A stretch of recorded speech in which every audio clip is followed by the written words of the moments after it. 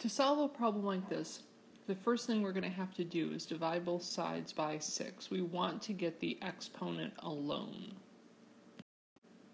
Once we get the exponent alone, another way to handle this other than change a base formula is to take the log of both sides.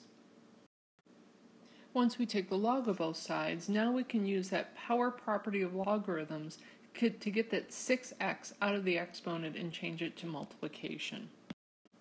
Once we do that, we need to divide both sides by 6 log 3, so that way we can get x alone.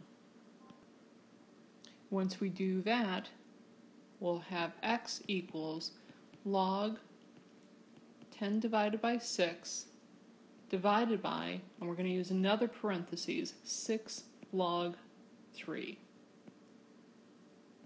And that log 3 will be in parentheses. This is exactly how we're going to type it into the calculator. And we do that, we will find that x is equal to 0.077.